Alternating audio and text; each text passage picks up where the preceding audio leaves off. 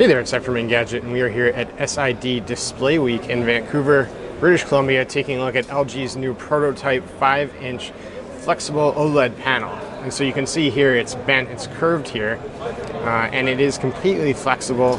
It is plastic, and so it is bendable and unbreakable as well. So if you look over here, this is the panel itself. Obviously nothing is being displayed right now, but you can see that you can bend it like so.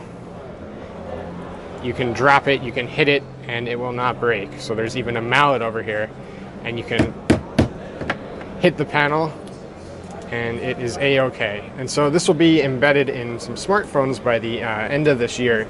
They may not necessarily be 5-inch smartphones, so there could be a smaller or larger display as well.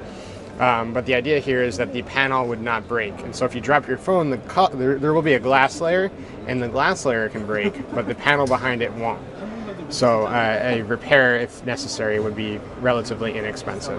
It's also very lightweight and power efficient as well. So we don't know the exact resolution, but we do know that it is 5 inches, as you can see right here, and it's at least 1080p, so at very least 1920 by 1080 resolution.